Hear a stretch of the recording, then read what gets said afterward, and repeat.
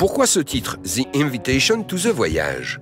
I was travelling a lot at the time. The record seems to, there's a song on the album called that, but the record seems to refer to travel a lot. And I didn't realise that when I was recording it. It was something I noticed afterwards, that it kept talking about come here or let's go over there. So I thought the title suited the sort of, it's sort of like a travelling record. I mean, I was moving around a lot while I was recording it and writing it. I was touring a lot. So I saw a lot of different places while the record was being made. So yeah, and I like it. It's a Baudelaire poem as well.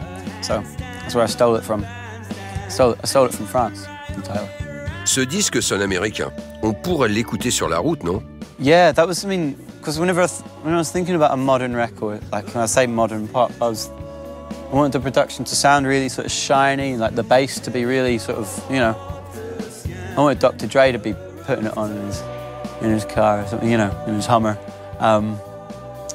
So yeah, it's sort of for like a car and for the clubs, even though I'm sort of like a, you know, like a songwriter and there's certain sort of traditional elements to what I do.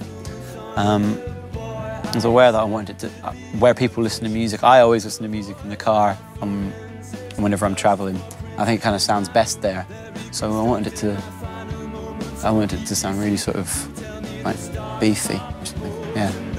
Avec des atmosphères si différentes, avais-tu peur des réactions? No, to be honest, no. Like, I didn't.